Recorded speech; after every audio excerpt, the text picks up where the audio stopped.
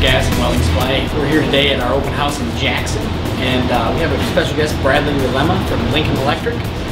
We're here today to talk about the 210MP. He brought a little demo unit for us to try and demo with all the customers that come in today.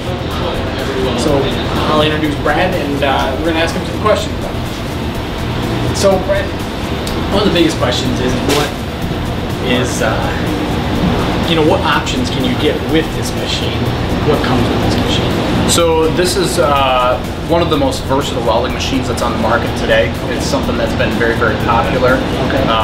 You can add, this machine will actually do any process that's out there. It will MIG weld, it will stick weld, you can TIG weld with it. Really? And it will also flux core. DC TIG? DC TIG, yep, scratch start. So it's kind of modified, but that's one of the options. One of the accessories that could be added to that, and just expand the capabilities of the machine. Okay, now can I get a spool gun kit? You can. Yep. Okay. There's an optional spool gun kit that you can add, and that would require just a minor installation to get it all hooked up and connected. And but yeah, for basic aluminum, just hobby type welding, it really works very, very well. Okay. Perfect. Perfect. I know that the market that we try to angle is all home hobbyists, maybe light fabrication, race car guys, off-road guys, that kind of thing. We've noticed a lot of those guys buying them. And just some of the questions about reliability. Have you had any issues as far as that goes? No. This, like I said, this has been a very popular machine, and I think the hobby welders tend to really migrate towards it because it's so versatile. So whether you're talking farmers, this machine will run on either 115 or 230 input power. So in a shop scenario, you plug it right in the wall, and you have plenty of power. But if in a farmer scenario you need to take it out in the field and hook it up and do a remote repair somewhere, the 115 works excellent as well. Run it on a generator or something like that? Exactly. Turn it on. That's cool. That's really cool. It's also an inverter, so it's very lightweight, very portable. And again, you can stick weld, MIG weld, or flux core and stick weld. Okay. And for all the stick welding guys out there, I know we've been. Does it strike 6010 well? Strike an arc with 6010 well, or how is the? Yeah, so 6010 is one of the electrodes that we don't recommend for it. So it runs 7018 very well. You can do all your 6011, 6013s, any of those other maintenance and fab type runs, repair runs. But 6010 is because it's a pretty demanding electrode. Yeah. We actually don't recommend it for this particular machine. Just curious. We had some questions. We had some people say they did run it. It ran okay, so they can. Yeah, they can. But will it do it well? Probably. Yeah, exactly. Well, let's turn the machine on and maybe walk through some of the versatile settings on the front. Sure.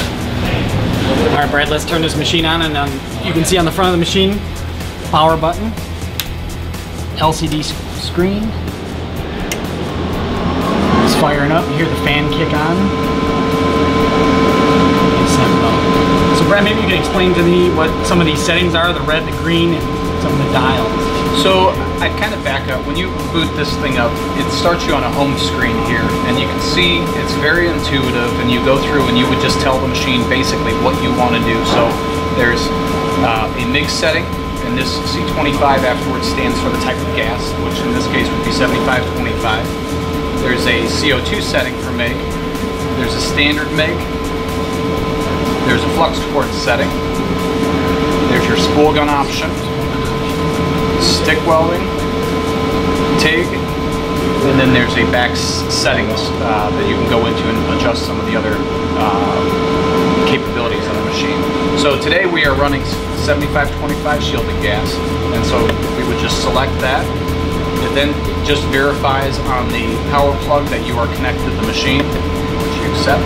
You tell it what diameter wire you're running, and then it gives you a material thickness range to go with it. So in this case, if you were welding 1/8" material, roughly, select 10 gauge. Okay. And then what that does, it doesn't really control anything on the machine, but it sets these ranges up here. And so for someone that's new to welding, they might not know how to set voltage or wire feed speed.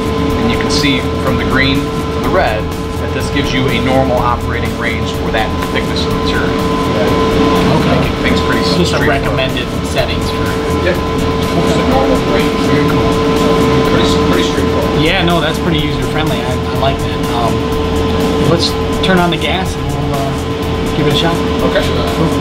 All right, let's tear into this machine, open up the door, and see what the inside looks like. So, as you can see, you got your spool holder. 3-wire drive roll system, your tensioner right here. So this is your feed plate. This is the spare one that it comes with. The wire feeds through there. This kit comes with 025, 030, and 035 drive rolls. You can get as an option 045 drive rolls. And then up in this button up here in the left-hand corner, it has a switch between MIG gun or spool gun. Sometimes commonly asked questions is why when I hook up my spool gun does it not work? Well, you gotta flip the switch down to spool gun. Pretty basic setup. I mean, you just feed the wire through your drive roller, then your tension pulley.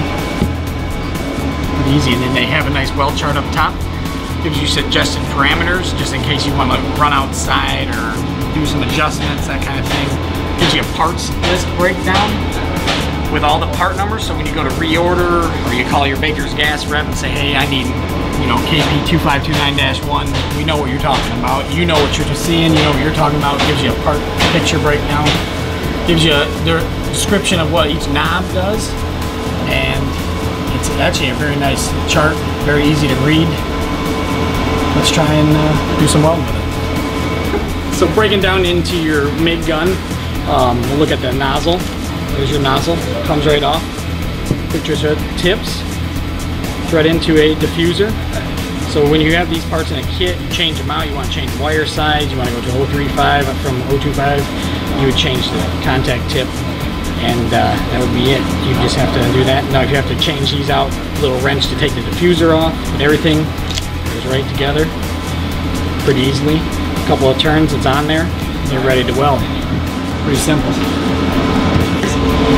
Alright, we're going to fire up this MIG welder, strike an arc with it, see how it welds. But before we do, I want to throw out a promo code to you guys. It's Viking.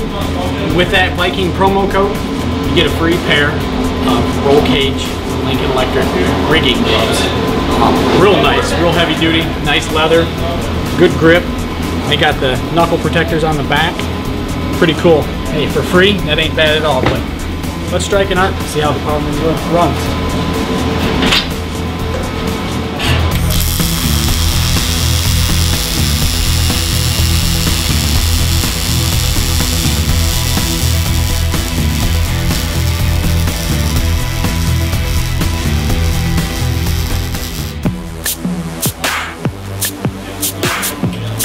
Bad running machine at all. I like that a lot. Crisp pipe, not too bad.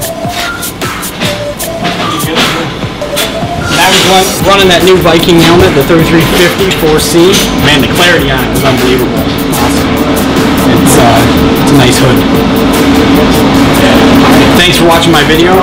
Tune into our channel on YouTube, Baker's Gas. And also I would like to thank our special guest Bradley for showing up, running us down through this machine, checking it out.